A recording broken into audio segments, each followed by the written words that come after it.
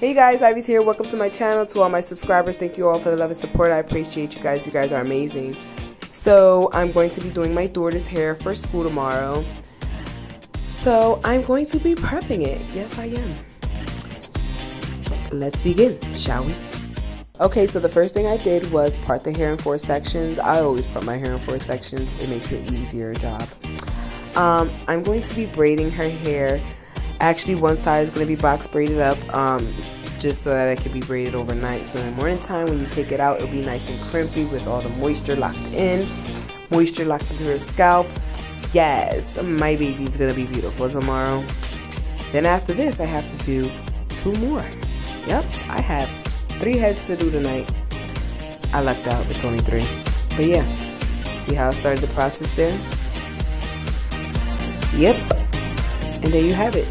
It's all ready and prepped for tomorrow. So some hair is going to be coming out so it can look nice and curly, and the other side will be braided. Thank you for watching. Y'all can keep watching, but I'm going to go ahead and stop talking. Bye.